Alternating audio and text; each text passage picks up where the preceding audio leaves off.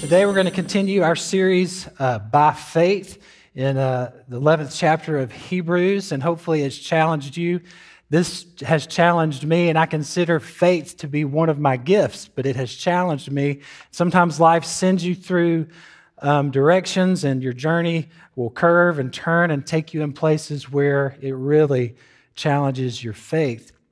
And maybe you're in a place like that today. Well, today we're going to talk about faith that passes the test. Let me say that again. Faith that passes the test. So what we're going to do today is I'm going to have some of our men go around and they're going to pass out some sheets of paper to you that actually will be a test on everything you've heard so far the last few weeks. I'm just kidding. I'm just being silly. No, but usually the test comes after you've already had the material, right? So in a way, that's what we're experiencing today. So I'm going to give you just a little bit of introduction to kind of get your mind moving in the right direction. First of all, we learned what faith is.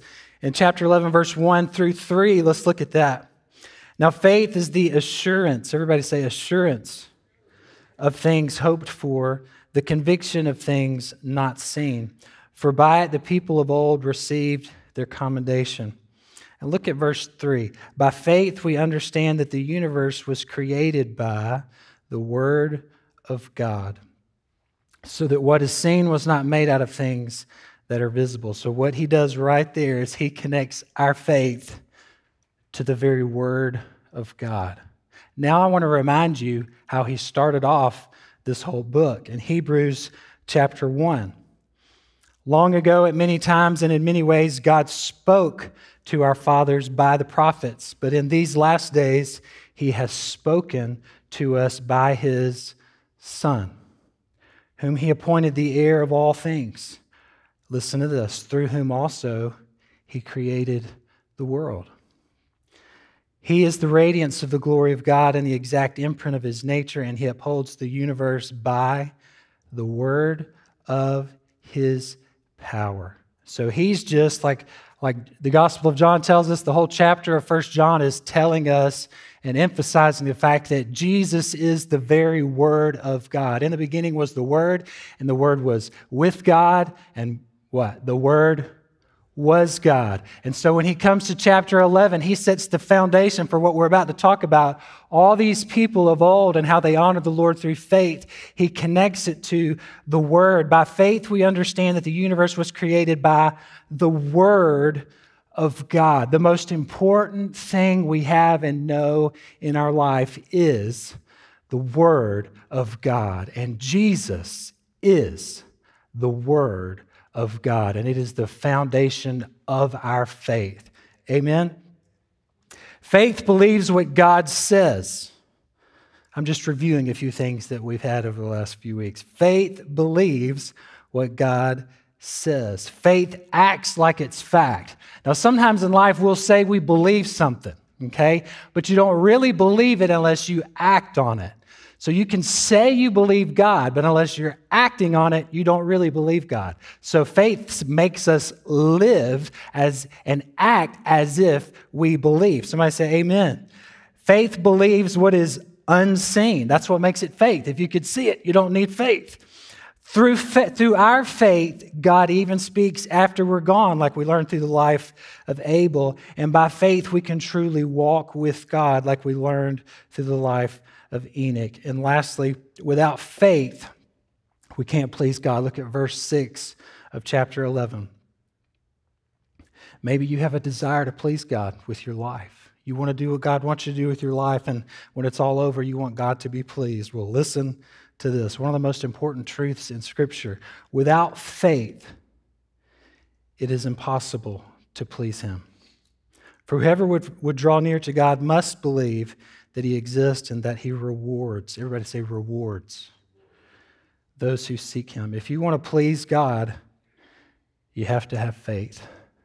If we want to please God, we have to have faith, not just as individuals, but as a church family. We must have faith. So with that thinking, let's move to our passage for today. Verse 17, let me read it again. By faith, Abraham, when he was tested, offered up Isaac, and he who had received the promises was in the act of offering up his only son, of whom it was said, "Through Isaac shall your offspring be named." He considered that God was able even to raise him from the dead, from which, figuratively speaking, he did receive him back. So by faith, Abraham, when he was tested, everybody say, tested. You're not going to want to hear this, but your faith is going to be tested. God is going to test your faith. Turn to your neighbor on your right and say, God is going to test your faith. And the person on your left, if you don't have anybody on your left, just go back to that person on your right and say, God is going to test your faith. We don't like to amen that, do we? Some of you might be right smack dab in the middle. We say that in the country. Right smack dab in the middle of a big test that God has for you in your life. Well, you're going to want to listen to how Abraham handled his test. But first, the story of Abraham that the author of Hebrews is referencing is from Genesis 22, and that starts with, after these things, God tested Abraham. So it's just important. I'm going to run through the these things part because the test is coming after he's already had the material. Amen. So first of all, Abraham's just kind of minding his own business with his family and everything, and God shows up and says, Abraham, I want you to go. I want you to leave this land. I want you to leave your people, and I want you to go. And Abraham went. And God gave a great promise. He says, I'm going to bless you and your family, and through you, I'm going to bless all the peoples, the nations of the world. What an awesome promise. And then later on, God came and gave that promise again and did it through a special covenant, which was speaking towards the cross and when Jesus would come.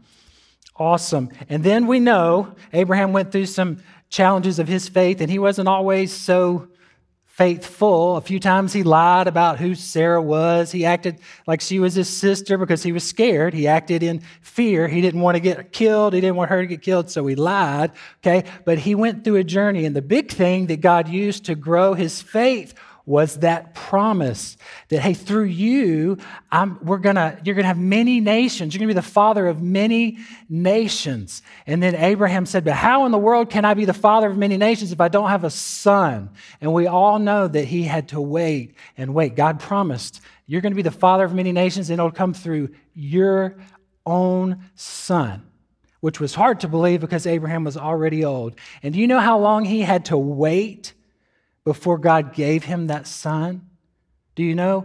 25 years he had to wait for that son. So Abraham and Sarah have been through some stuff, okay? Can you imagine 25 years of waiting on a promise and waiting and waiting? And then at one time they tried to take care of it themselves. They tried to help God out. You know that story, right? So Abraham has a son through Hagar, and that didn't turn out so well. Right? No, we try to do that on our own sometimes, don't we? Everybody say, uh-huh. That's the way young folks say amen. Uh-huh. Yeah, we try to help God out. But Abraham is growing in all this time, and he's learning, and he's understanding that God is who he says he is, and the only way I can have rest is to believe what God says. And then 25 years later, through all the waiting and the doubting and the fear that God might not do what he said he would do, and then being full of faith again, God showed up and gave him a son. And we know that story. And then at this time, when God shows up for the test, we don't really know how old Isaac was. We know he was old enough to be able to help and go and to carry the wood and things. He could have been as old as his late 20s, or he could have been younger. We don't really know that for sure. What does the Bible say about being tested by God? Proverbs 17:3 says this, the crucible is for silver and the furnace is for gold, and the Lord tests hearts.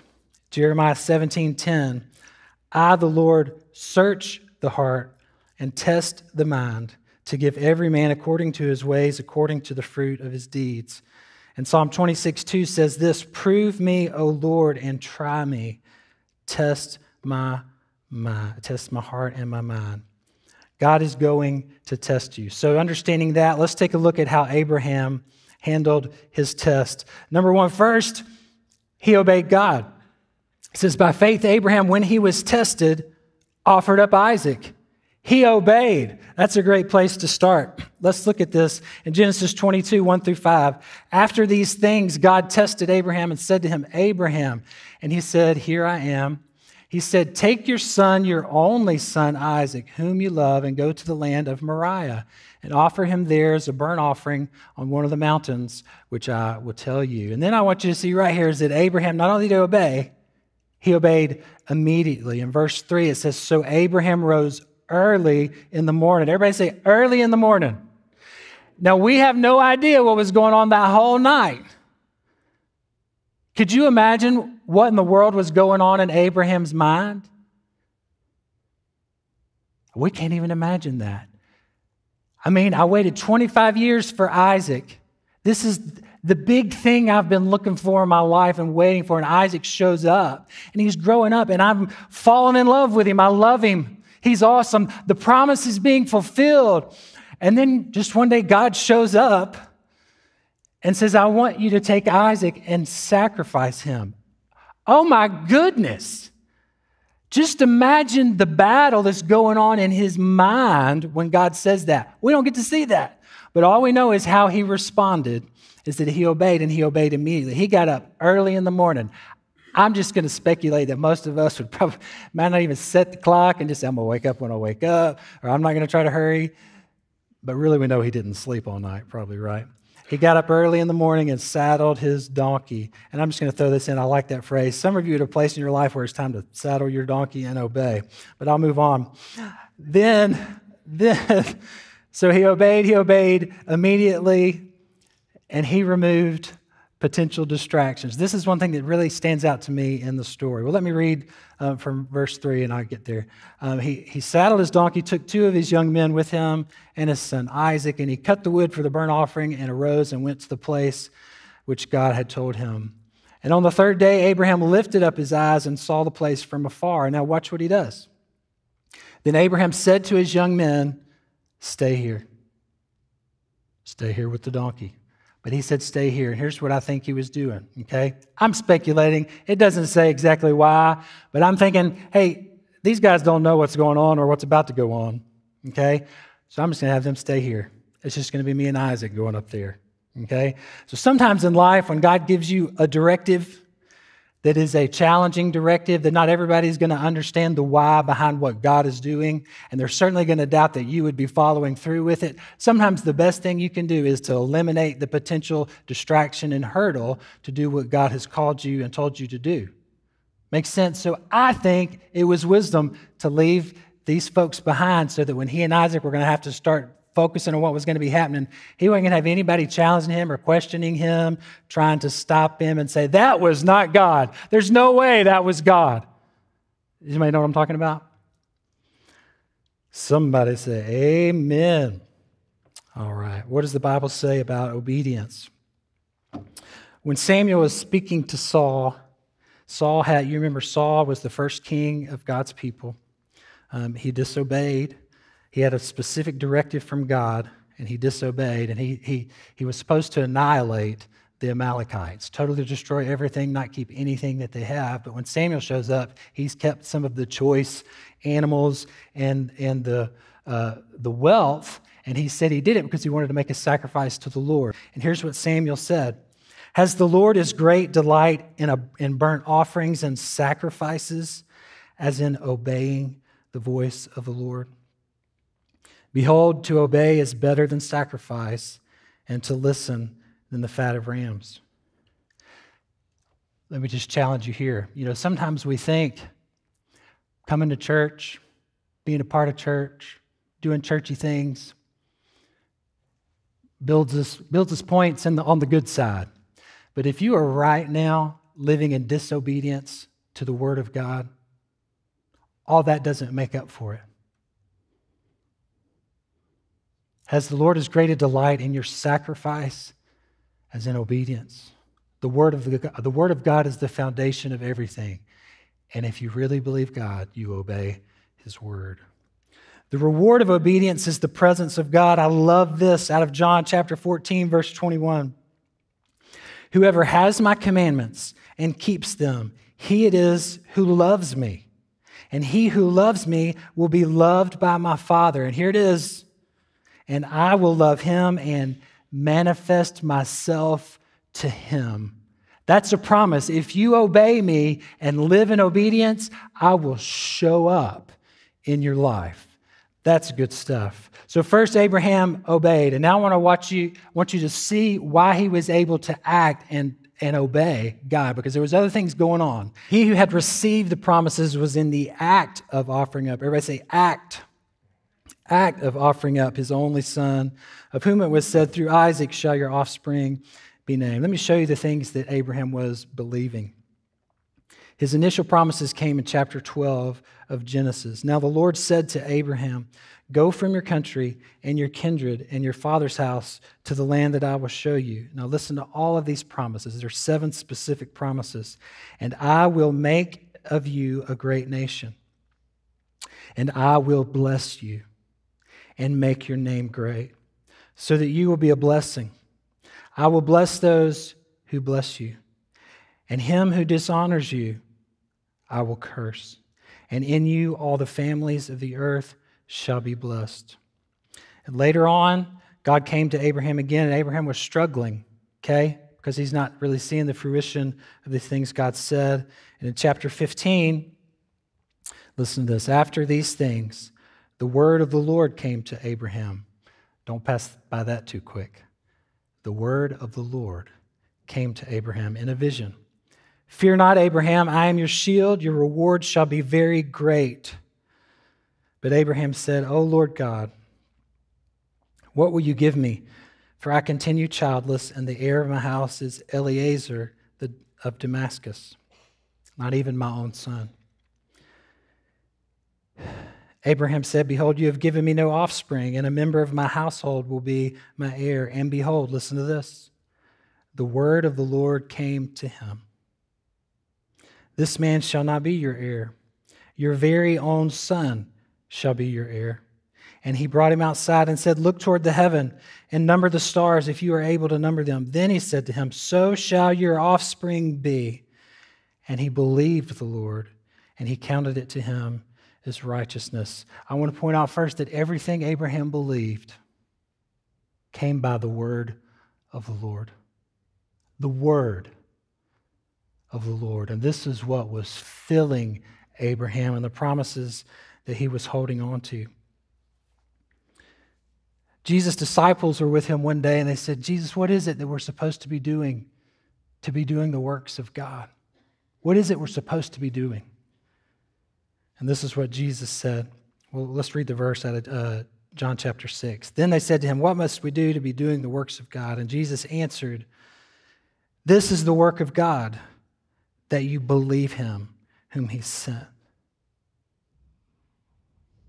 You believe him. He is the word, and you believe him. This is the work. Do you know how simple Jesus just made things? You may be sitting there thinking about, what is my life supposed to be about? What's the purpose of my life? What am I supposed to be doing? Well, it better start right on this statement. Believe Jesus. Believe. We're called believers. Do you know how often that bugs me? Because so often we don't believe. We're called believers. You get that? Everybody say, uh-huh. The test of faith will put you in a place where you will have to act on what you believe about God. You may be in the middle of the test, or the test may be on its way, but the test is going to put you in a place where you will have to act on what you really believe about God. And this is what was happening. All of these promises that God had made to Abraham through his word is what Abraham was struggling to believe and what he was going to be tested on. And what did he do? Number 3, his thoughts honored God. When the test comes, the crisis of belief comes, Abraham's thoughts honored God. Look at verse 19. He considered that God was able even to raise him from the dead, from which, figuratively speaking, he did receive him. You know what that word consider means? Consider means to have extended, deliberative thought on something and to arrive at an opinion or belief. So before he ever acted, Note, before he ever acted, he was thinking. This is where the battle started, and this is where the battle has to be won. Right here, before he ever acted. Listen, his thoughts honored God.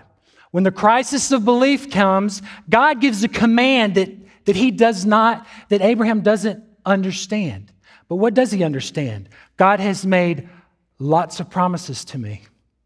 I believe that God is true. I believe that his word is true and it will not fail.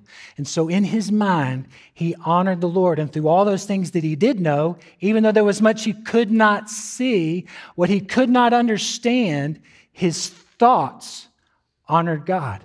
And his thoughts were full of faith. So he said, well, this might not be what God does, but if I do what God tells me to do, he must just going to raise Isaac from the dead.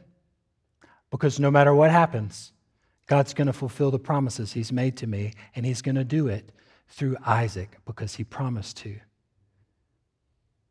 You know the first place where we fail the test? Right here. Rather than letting the Word of God fill your mind, rather than letting your mind focus on the Word of God and the promises of God, we get our mind on something else. We're either going to believe what God is telling us or we're going to believe what the enemy is telling us. Listen to this. We're either going to believe and have faith what God is telling us, or we're going to believe what the enemy tells us and let fear guide what we do. This is the choice of life. Am I going to live by fear, or am I going to live by faith in the Word of God?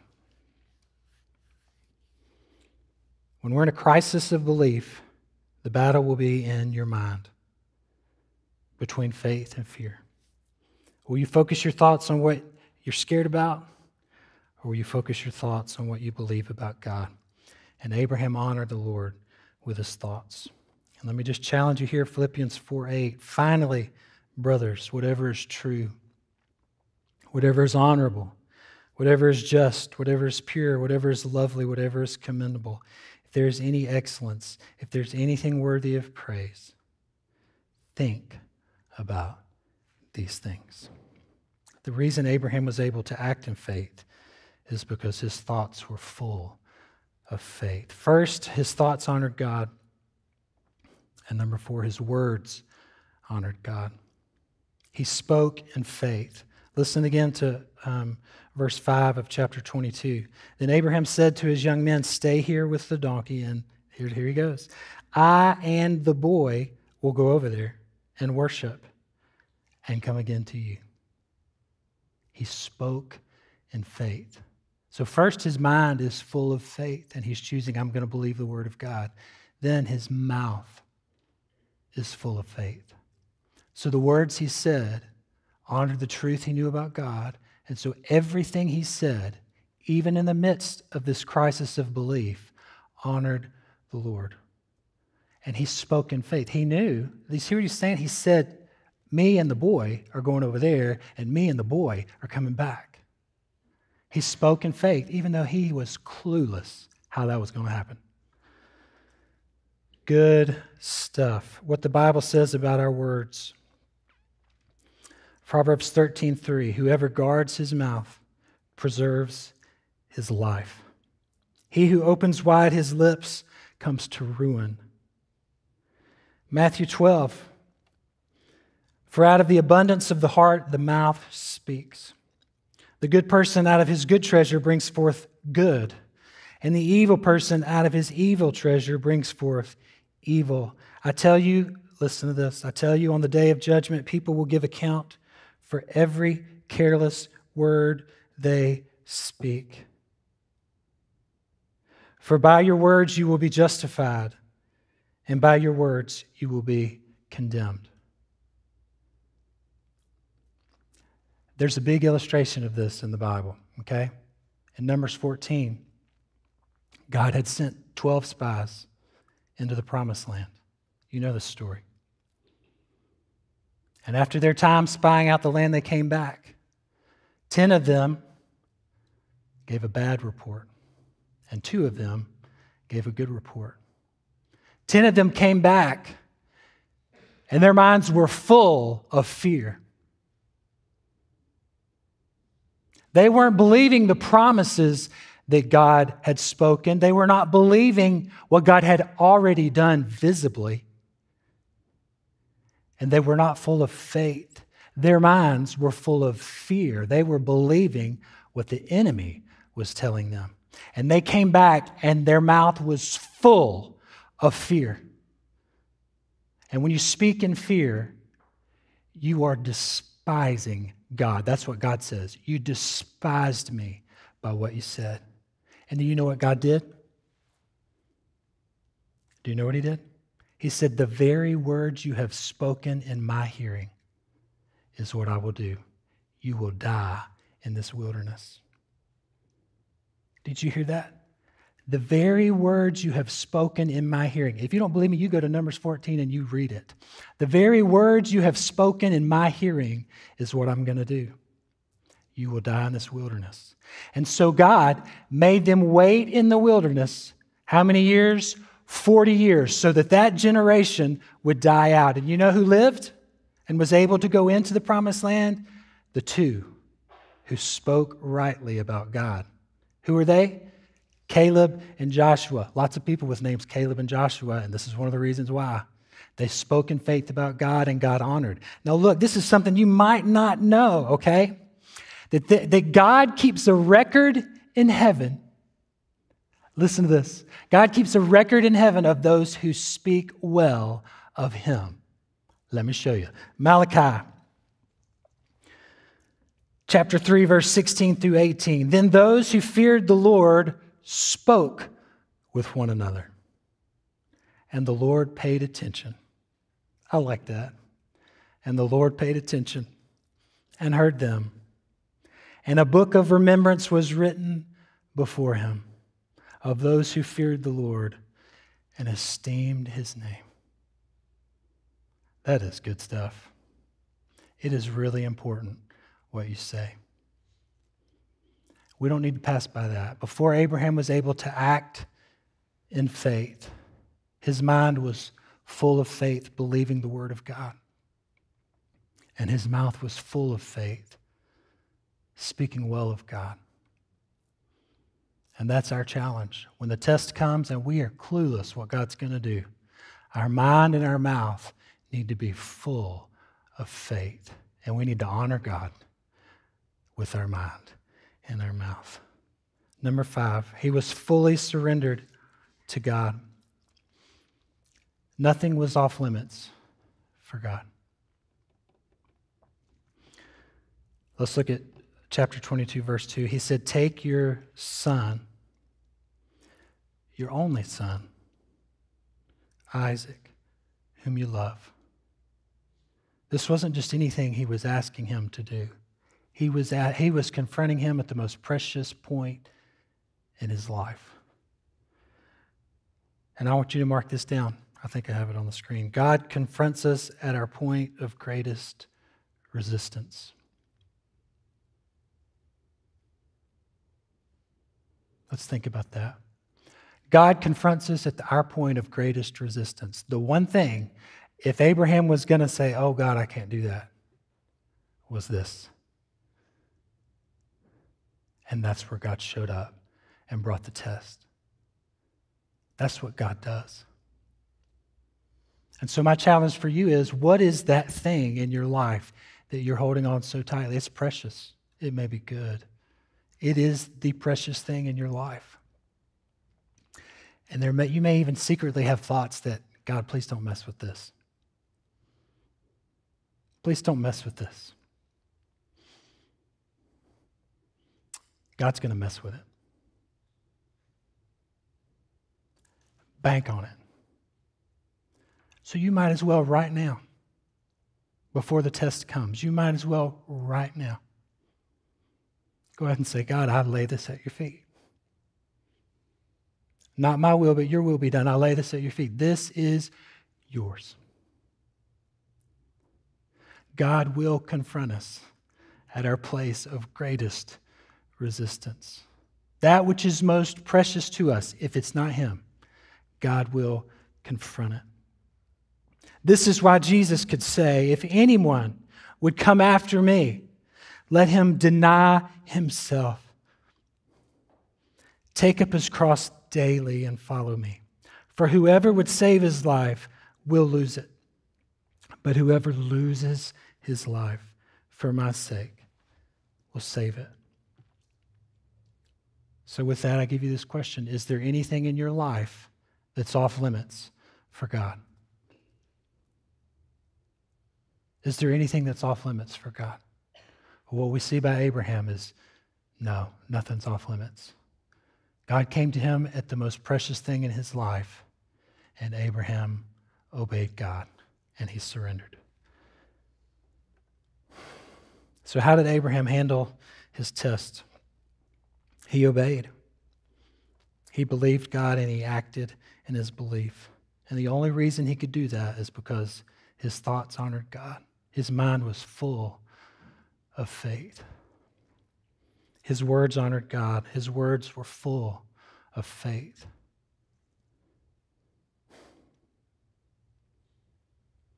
And he was fully surrendered. Nothing was off limits. God will test you in this. You'll either live your life by fear, making your decisions believing what the enemy is telling you. Listen, you'll either live your life by fear, making your decisions believing what the enemy is telling you, or you will live your life by faith, making your decisions believing in God and His Word. And this will be a daily challenge. That's why Jesus says, take up your cross daily. It will be a daily challenge. You may have done well yesterday. Today is a test. And today you're choosing, am I going to live in fear or am I going to live in faith? Is what I do going to be motivated by my fear or is it going to be motivated by my faith? So where is the struggle that you have today? Is your struggle in your thought life? How do you attack that? You need to fill your mind with right things. The devil and all his demons are working every day overtime to fill your mind with wrong things. Every direction you look, listen, go, the enemy is trying to fill your mind with lies. And he's trying to fill you with fear. You need to take hold of what goes in your mind. You need to read the Word, study the Word, listen to worship music that sings the Word. And there's a lot of baloney on TV. You might just ought to limit what you're watching. Pray about what you're watching. Be careful. Fill your mind with good things that will help you walk in faith. Is your problem, is the area of struggle with you and your words? Hey, we all struggle with this. How do I honor the Lord with what I say? I fill my mind with right things. Because you know what? The mouth speaks what's going on in here. If you hear somebody speak something that's bad about somebody, they thought it first. If you hear somebody speak something good about somebody, they thought it first. So if you do the first thing and fill your mind with right things, fill your mind with the Word, be careful what goes in your mind, you are filling your mind with what you're going to speak. And then you need to let it out. Speak words of faith. Words spoken in faith help to boost and strengthen your spirit. It helps to boost your faith. Did you know that? Say it. Say you believe what God says. I believe God is going to deliver me.